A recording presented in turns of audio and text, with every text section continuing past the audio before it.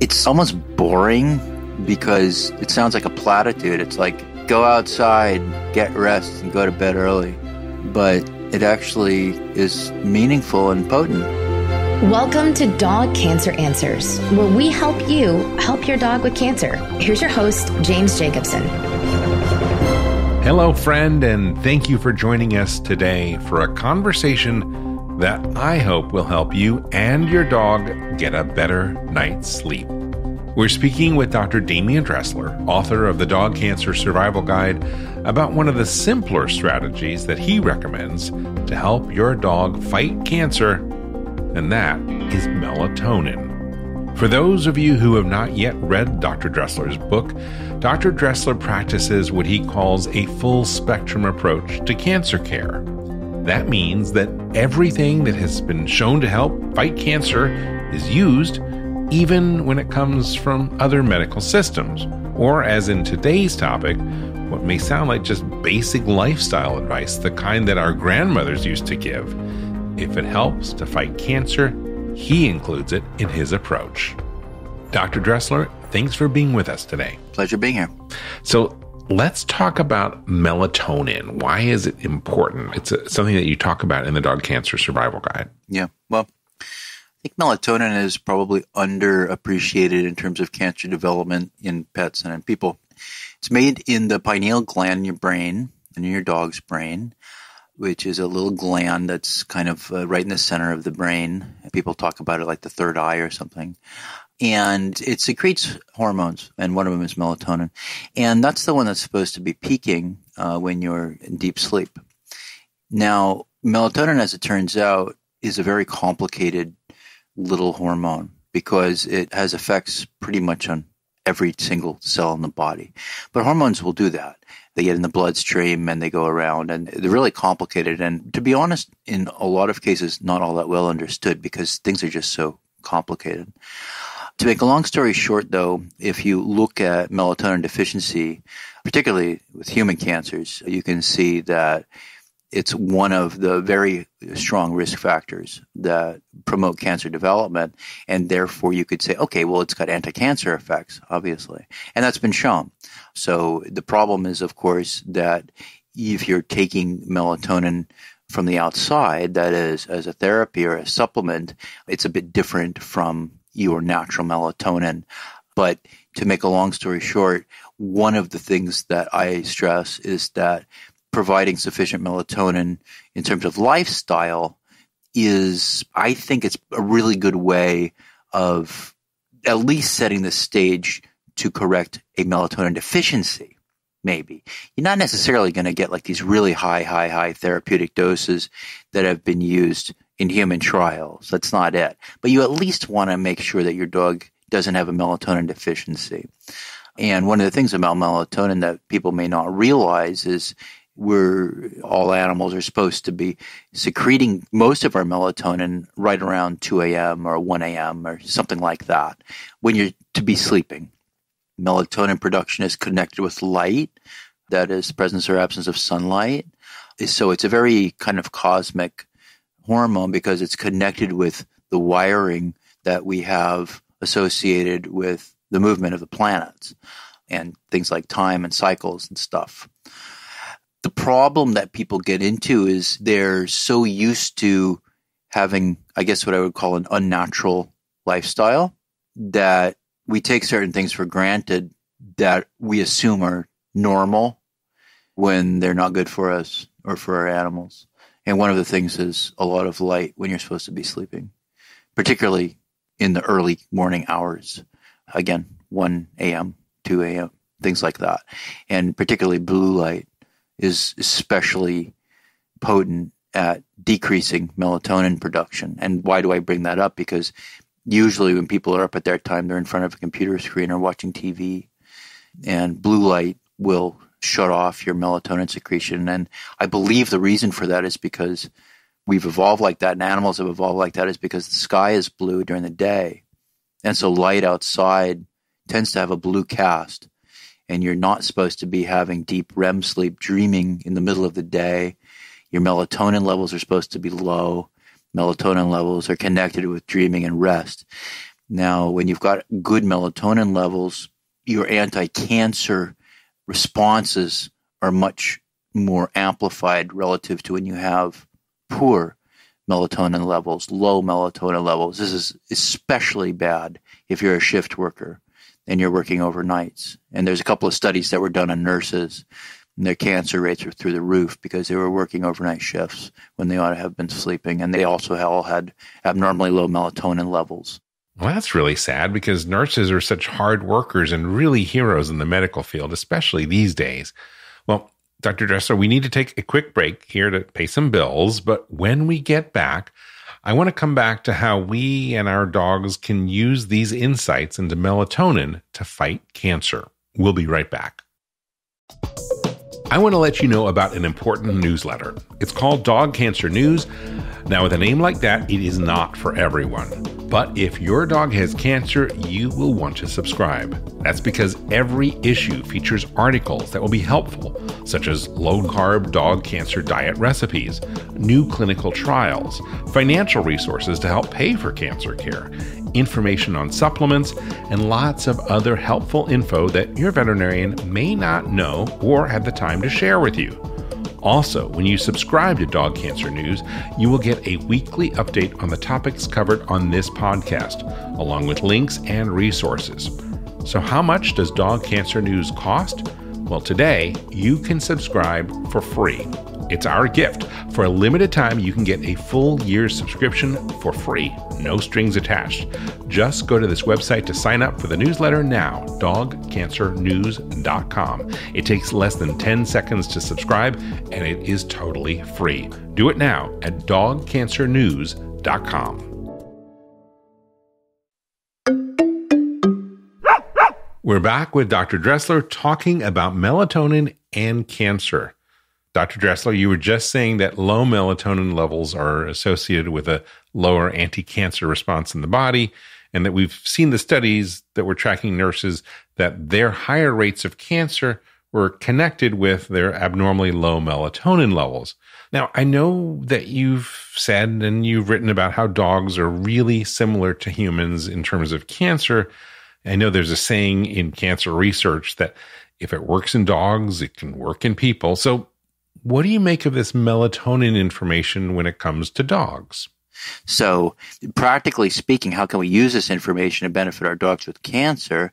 Well, turn off the computers and the lights where your dog is sleeping if it's getting too late at night. Animals and people are supposed to be sleeping, not awake at 1 or 2 in the morning. So try to have a reasonable bedtime. It's a really basic idea. And this, I guess, isn't just for dogs with cancer. This is just to keep the whole pack happy and healthy. Yeah, and if you're out during the day, by the way, and you get direct sunlight, that helps your melatonin levels also. It kicks it up at night, and it gives you your vitamin D, which is another overlooked issue. Low vitamin D levels are incredibly common in cancer patients and probably causal. In other words, vitamin D is another one, and you get vitamin D in the sun. At least humans do. So that's another thing. So it's almost boring because it sounds like a platitude. It's like, go outside, get rest, and go to bed early. But it actually is meaningful and potent. There's some basis for that folk remedy, that folk medicine that served humanity for a long time, and doganity. So let's talk a little bit about using melatonin as a supplement. When would you want to use it as a supplement with your dog? You know, honestly, I've kind of stopped. I don't really use it very much anymore. The reason why I found, and I used it in cancer patients for a while, the times when I think it's most beneficial is when you've got a pacer who's up at night and who's got anxiety at night. And those are usually going to be older doggies because they're getting senile and they have cancer and they're senile and they're pacing and this type of thing at night, which is part of cognitive dysfunction actually, or psychological issues like anxiety disorders. And that's a whole area of discussion, I think, that I'm probably not going to get into right now. The short story is that at the doses that are relevant, extrapolating from the human studies that I've used in the doggies having cancer, even at lower doses, like some of the anti-anxiety doses, it would throw the dogs off sometimes, such that the next day they were kind of dopey. And I had this happen a number of times. particularly with these older animals. And if you look at human beings, the therapeutic range with melatonin can be a tenfold difference in people who take melatonin. Like people who are prone to depression, they need like 1/10 the melatonin dose as compared to people who are not either depressed or prone to depression. And so there's this huge dose range. There's also bioavailability issues between the different products. And is it plant-derived or animal-derived or synthetic? And what's absorbed and what's not? And to make a long story short, for anxiety, there's better therapies. And for cancer, I think there's better ways of dealing with it. And I've just the way that I use melatonin now is preventing melatonin deficiency through lifestyle, as opposed to using it, I think, as a therapeutic. Because I think there are just better alternatives. And the use of, because I've had dogs where you get an 80-pound dog and you give them 1.25 milligrams of melatonin, which is like a super low dose, and they're knocked out for 18 hours.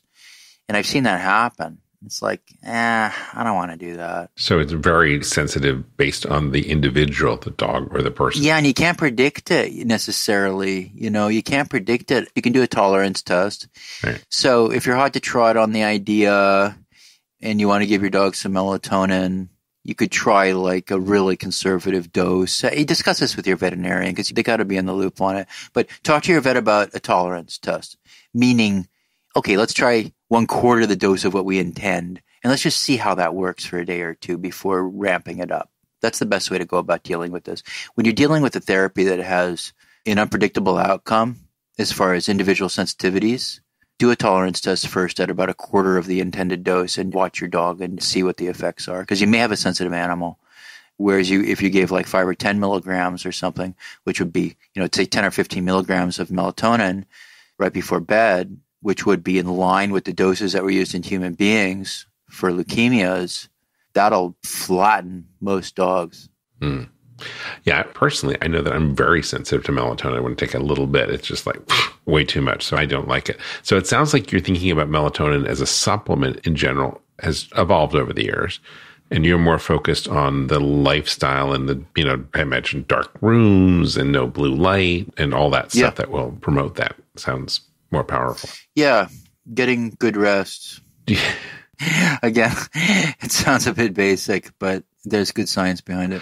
Probably as good a time as any to ask you about this. What are your thoughts about having the dog sleep in the bed or in the bedroom from the angle of everyone getting a good night's sleep and like keeping control of the situation and making sure that everyone's asleep at night in a controlled environment? Well, you got to juggle the human lifestyle and the animal lifestyle in that case. So say you're a person say you're doing a early morning radio show in front of your computer or something, and you need that to survive. Well, then in that case, you try to minimize the light exposure for the dog. And if you can get the dog set up, if it's not too stress inducing to get the dog set up outside the room, well, that would be a good idea. Or you can set up a little sheet or use like those Japanese screens or something inside the room that you can put up and then take down. That's another good compromise solution. I think it's better to have the animal close by because they're pack animals. Sometimes, they're more independent and they want to do their own thing, and you'll know, your dog, right? So some of these dogs want to be close and some of the dogs want their space. It really depends. So the use of screens to help minimize the light exposure is one strategy that can be done under circumstances where you need to be using light in the same room. And on the Dog Cancer blog, you talk about using room darkening shades and doing everything you can to possibly keep the room where you and your dog sleep as dark as possible at night. Yeah, and so it depends on your environment, too. If you're in an urban environment where there's light filtering through the windows, say you live next to a street light, or you live across the street from a stadium or something, there's traffic lights, the headlights that come through your windows. Yeah, so all that. Like, you want to try to create a nice, dark sleeping space for the animal and for you, too. Although nobody's brought up orange lenses for the dog, which I'm surprised at. Yes, I was going to ask about that. There's all these filters that you can use in your computer and glasses you can wear. If the dog will tolerate it, I don't see why not. I think that's another way of doing it. I've not done it before, but like some dogs will wear sunglasses just fine. So that's something you can look into, like these goggles, blue light filters. Yeah. Do they have blue light filtered glasses? Haven't seen goggles? Them. Okay. Haven't seen them, but you can get straps on sunglasses and So much to make it work. There's $1 million idea. Dr. Dressler, thank you so much for being with us. Thank you very much. Okay, listener, we'll be back in just a minute after this quick break with 5 suggestions for how to help your dog's sleeping environment. We'll be right back. If your dog has cancer, you need to get a copy of the best-selling animal health book, The Dog Cancer Survival Guide. Because no matter what you've heard, there are always steps that you can take to help your dog fight and maybe even beat cancer. At nearly 500 pages, this comprehensive guide is your complete reference for practical, evidence-based strategies that can optimize the life quality and longevity of your dog. It's written by 2 of the most respected names in dog cancer, full-spectrum veterinarian Demian Dressler and veterinary oncologist Susan Ettinger. With the Dog Cancer Survival Guide, you'll learn everything that you need to know about conventional treatments, surgery, chemotherapy, and radiation, including how to reduce their side effects. You'll also discover the most effective non-conventional options, including nutraceuticals and supplements and diet, as well as mind-body medicine. What I love most about this book, which I've used with my own dog Kanga when she was diagnosed with cancer, is how to analyze the options and develop a specific plan for your own dog based on your dog's type of cancer and your dog's age, your financial budget, as well as your personality. You can get the Dog Cancer Survival Guide wherever books are sold, but if you get it direct from the publisher, you will save 10% when you use the offer code, especially for listeners of this podcast. Just go to dogcancerbook.com, and when you check out, use the promo code PODCAST, and you will save 10%. The website again, dogcancerbook.com, and use the promo code PODCAST to save 10%.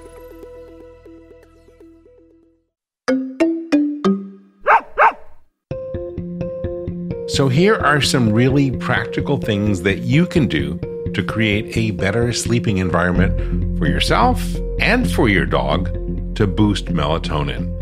I'm getting these ideas from Dr. Dressler's book and also from our private Facebook group members.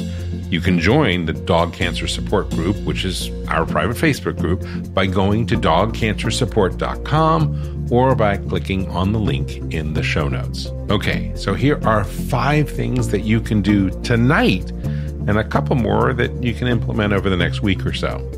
1, you can just pull the shades. That's simple. Darken the room as much as possible.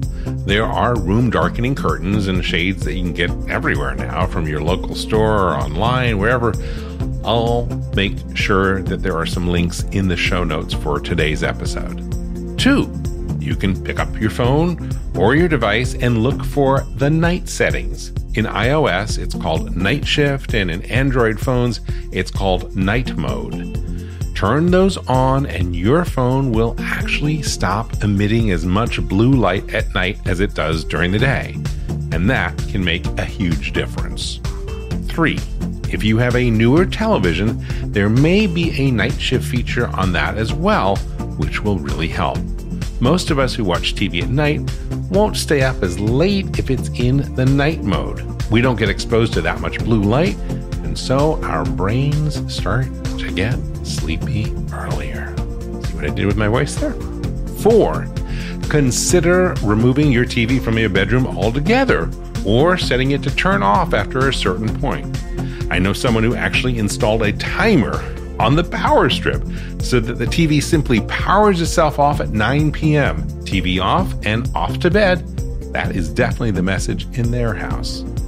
And 5, I really recommend having a bedtime ritual that starts at a certain point in the evening so that you're in bed and lights out by 10 p.m., which is universally recommended by sleep experts. That way you'll be asleep during peak melatonin production hours, because no matter how much you eliminate blue lights, the only way to make melatonin is to be asleep. If you're not asleep, your pineal glands cannot generate melatonin. And of course, all of these measures will help your dog get that good, restorative, dark night's sleep, and they'll all be better off for it. Well, that is it for today's show. I want to thank Dr. Dressler for coming on and discussing melatonin, and I also want to thank you for taking the time to be with us today. I appreciate you for caring about your dog as much as you do and doing everything that you can. Hey, will you do me a favor and head over to Apple Podcasts and rank and review this show?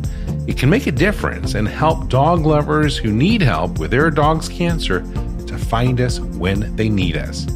And another thing, please tell 5 dog-loving friends about the show and your veterinarian as well. Dog Cancer Answers, it makes a difference. The more people know about us, the more we can help others.